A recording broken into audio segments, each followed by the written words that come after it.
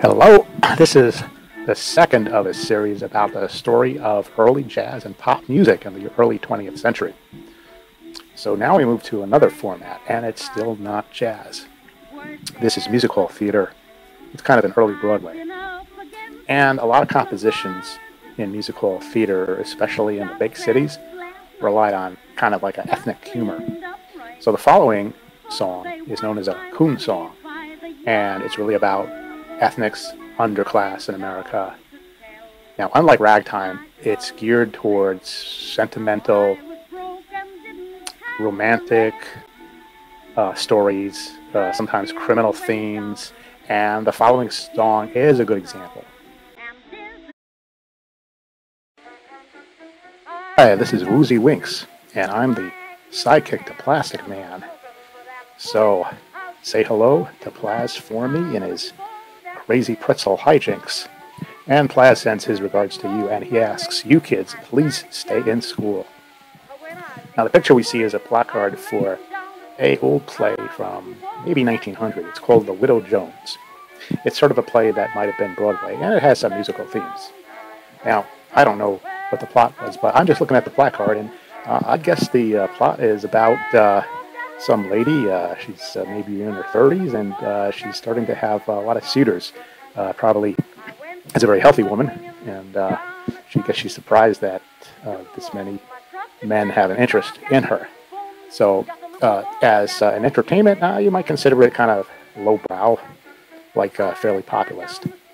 But the record that we have right now is called The Bully, and it would be a tangent to the plot because it's bringing a bit of interest to the show.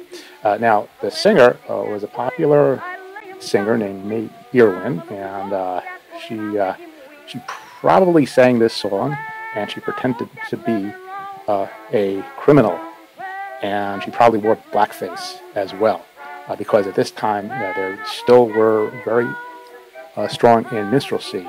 Minstrelsy was still a thing and was regularly practiced at this time. The song itself, you can hear it's edited for content. So there's just really one verse and chorus in it. And so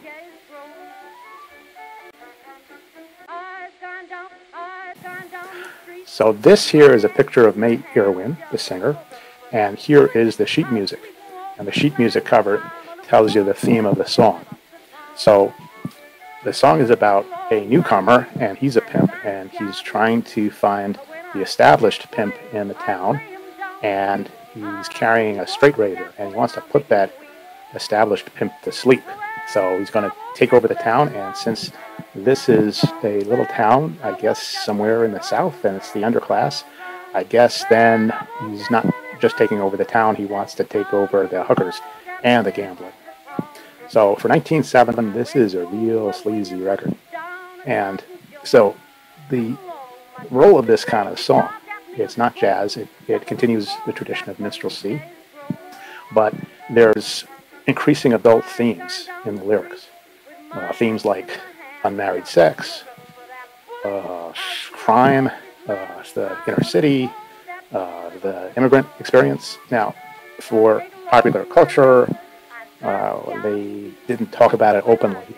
And in the play, say The Widow Jones, there would be white protagonists on the stage, but they couldn't sing about this topic. So they have the star come in and doing some minstrelsy, and that's the only way she could really discuss some of these racier themes. So don't blame me, but this was the culture of turn of the century America.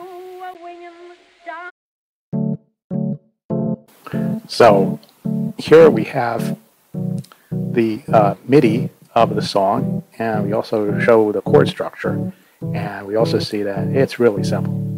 It's really basic. It's just got some major chords and a minor chord to wrap it up, and that's that. So it's not really jazz's composition. It's just very traditional, and it really shows you at this time that modern popular music was just not started yet.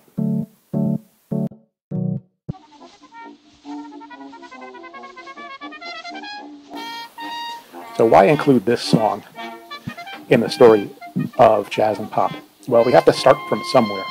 At this point, the stage and musical format was not really gelling with early pop and jazz.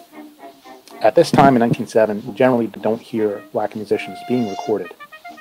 Sometimes they were if they were part of the musical tradition.